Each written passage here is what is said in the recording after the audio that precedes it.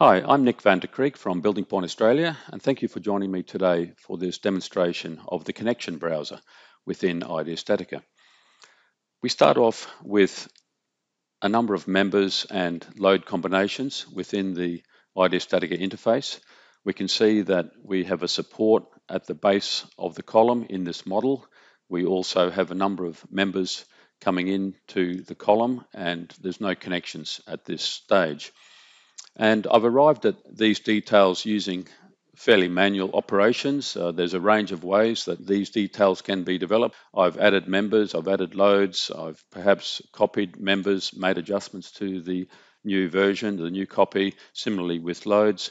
So there's some nice quick tools there to help you build up the various details in the connection. And we see that for the column, we have a pitch of 90 degrees that establishes the verticality, of course.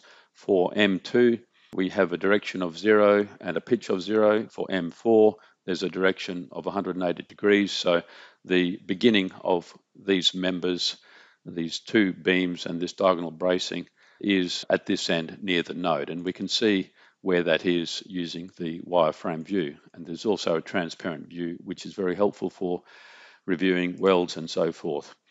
But the idea today is to have a look at the connection browser. So first of all, I'll just illustrate how you might go about putting some connection details together in a somewhat manual fashion. And we could use the operation tool and select from a range of operations. So for M2 to the column, I want to have an end plate type connection.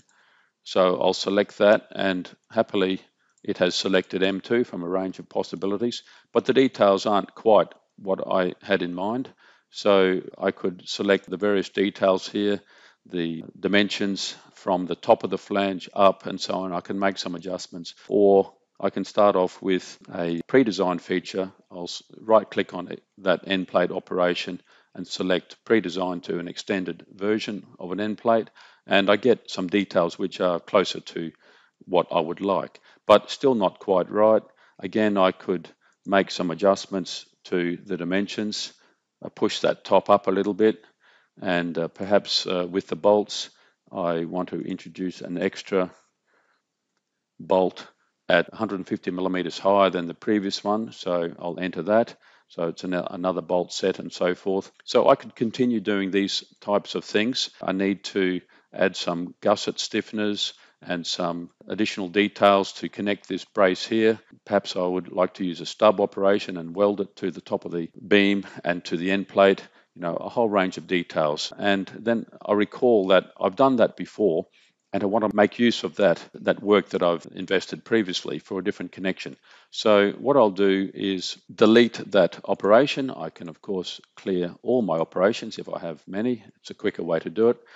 And I'll open up a previous connection that I've fully detailed in that type of fashion.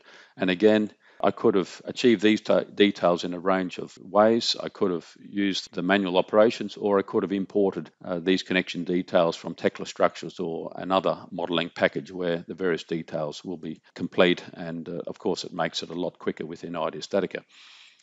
And I noticed that my members here are slightly different. These are slightly smaller typically compared to the connection details that I want, and the brace angle is a little different as well, but that's fine. I set this up to allow for a degree of change in the connection details. So for example, this widener here, I've got two wideners, in fact, in the same location, and one is cut to the top of the stub operation. That's the universal column, the short length of it up into the splice. And I have essentially a repeat of that plate in the same position, but this time it's cut to the bottom flange of that stub operation. So because of that sort of detail, it means when I change the angle of the bracing member, the stub moves and these cut operations move as well. So that is quite a handy way to set these types of details up. Consider the variation that you might have if you want to repeat this detail. and use that sort of method. The stiffener here could have been set to a 3D position with respect to the node. So it could have been set up as a plate with respect to 3D coordinates, but instead I used it as a widener to the web of this beam. So if this beam changes in size, we'll make it a slightly bigger size, go to a 530 UB like that.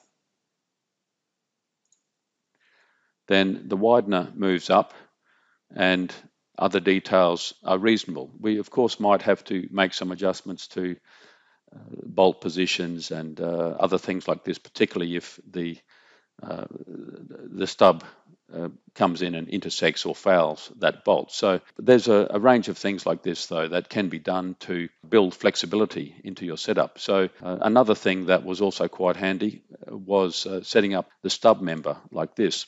And this has been set up actually as a doubler with respect to the diagonal member. So that means when I change the angle of this member, that the stub moves, and similarly the plates have all been set up referencing these members, of course, sitting on the flange, sitting on the web plates, and we have a double web plate, by the way, just for interest. So that's what I suggest, I guess. It's one of the key things with setting up connections that you're going to utilize later, because you're very likely to have some slightly different details, sizes and angles and so forth of members, and you try to build up your details that will suit some variation. Okay, so what we need to do to be able to copy all of these details into a different connection, essentially use this as a template, is to use the publish option in the connection browser. Another thing to consider, I guess, when you want to repeat the use of these connection details is what components, what parts of this connection do I want to utilize? And in fact, I don't want to utilize the webside plate to a beam here. I may not have a beam in that location. So what I'll do is deactivate that. So you just select something in that connection and you can either right click, delete it, or just untick it like that, which effectively means that operation is no longer there. And similarly, this member, I don't want that member saved away in the template either. And also the stiffeners, of course, we could leave those in, but they're very easy to introduce later on. We can simply select a stiffener operation and adjust its position and details very easily. So I'm also going to take out the stiffeners that I've used in this design previously. So getting closer to a bare bones type connection detail, I have everything now that I want to save away in the template showing in this connection. And the idea is to simply publish this connection and you call it something. We'll call it a brace to end plate connection with double cheek plates. That relates to the web plate, I guess there, and the bolts on each flange.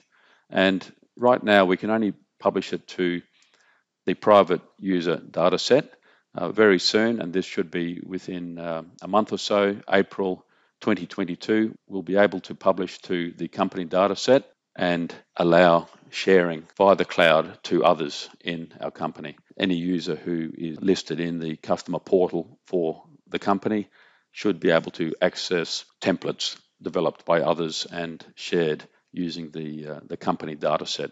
So that publishing process was successful, and I'll move that connection away. And right now, if I look at the connection manager, I'll see that connection there along with a few others that I've published previously, but that's the new one that I've just published. But in the other file that was already open, I may not see that same new connection. It needs refreshing in a sense. So I'll close this. I'll save, if necessary, this file and close it. So now when I've opened it up again, the connection browser should have refreshed. I should now see the new connection detail that I want to utilize. Okay, and now we select the propose operation, and I saved that particular connection with a beam, a column, and a brace. I've got an extra member here, and so the current arrangement doesn't show me any connections, either built-in IDEA StatiCa ones or those from my private collection or company ones. So there's a couple of options here. One is I could close this dialog box, untick M4 right now, and then come and try it again, and I should see some connections. But this selection tool, and this is really the key aspect of the new connection browser, is you can apply connection details, apply templates that have been developed for particular parts of a larger connection perhaps. So I want to apply a template from a particular section or to a particular selection. So we select that option, select the selection tool, select a member, hold control down, select another member, and then control down again with another member, and finally the selection tool to complete that selection process. And now we see a range of connections. 3 of these are built-in IDEA StatiCa ones, and the 4th one is the connection that I've saved a few minutes ago. And I want to apply that, of course, and it gives me a few options in terms of bolt sizes. By the way, if I didn't like the one of those 2 options, I select plus and I can pick from the full list, but I want M20, and I also want a 200 UC46 as the stub member. And there it is, it's applied that connection. And despite the fact that this was potentially a different size member, this is a larger column than I used initially, and this member could have been at a different angle, and I can still change the angle, of course. And as previously discussed, by setting things up to allow for changes in details like this, you get something with a lot more flexibility, and you don't have to make quite as many changes when you've brought that in. What I might do is move that bolt up a bit because of just the geometry and the details. That bolt at 155 millimeter spacing above the flange is a bit close to this member here. So, I would make that potentially a bigger spacing like that. We could try that, or maybe we could even go to something like 65, or if there was enough room in there, if this was a little bit steeper, perhaps we could put the bolt in there. So of course it's entirely up to us. We need to come up with something that's going to be practical and work structurally. So we can of course review all of these details and make changes, and we can continue in the same vein with other parts of the connection. So just showing another operation here, or another possibility, I can right click on a member, connect to, select the member I want to connect to, and it brings up the connection browser again. And so for that current combination of members, I see a large range, mostly built-in connection types, and I'll pick the website plate, and again the type of detail or the type of bolt that I want, and it comes up with the detail. That's not very close to what I want, so again I would use the pre-designed facility and perhaps change the location of that. And just like all of these other things, I can change the details there, the bolt spacings, to suit my preferred preferences, or I could have used a built-in template, just like I did with the diagonal and the end plate, to establish my details. So that's it. Of course, normally we would continue on with calculation and a review of the results, but really today was about showing the use of the connection browser, and it's already very good, but it's going to get even better quite shortly. Thank you very much.